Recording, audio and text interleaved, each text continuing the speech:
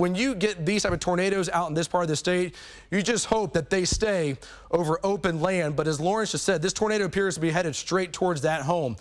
This is a bad situation for this family that's going to be over here. And there's a decent sized home that this tornado is coming right up on. This is bad. This is bad. Let's go back out to Shane right now. Shane, what do you have? This is a doctor's house right here on the north side of Griever Canyon. It's going right here on the west side of his house right now. Looks to me like it's going to be safe. It's just going right around the northwest side of his house. It's sucking trees up. It's all the debris you see in the air is trees. I'm going to have to move because it's coming straight towards me. It's coming. Okay, hey, Shane, be safe, man. Be safe. You say it's going to miss his house, his doctor's house? Take his barn. It's going to take his barn. You said it's going to take his barn? Is that it right there? It might.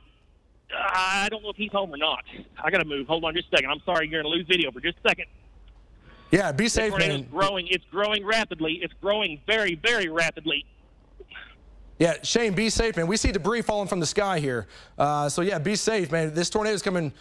It's coming right at you. It's coming right at you. Again, Shane, be safe. Be safe. This is going to be out near the community of Chester. Shane knows his area very well. He knows every square inch of this. Shane, you are way too close to this tornado. Shane, be safe. Be safe. Whoa. Oh, Shane. That's a close intercept, Damon. Yeah. I'm safe, Damon. I'm safe, okay. Damon. It's all safe.